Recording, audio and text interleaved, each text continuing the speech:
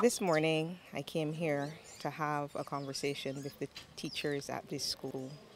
I wanted to have a first-hand account of what they're experiencing based on what they reported.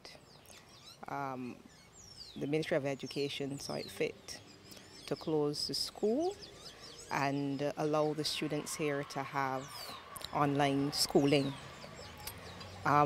At this point, I will be heading to the Ministry of Education to have a meeting with the Barbados Secondary Teachers Union head, as well as members of the executive of the BUT, along with the principal and deputy principal of the school and other ministry officials.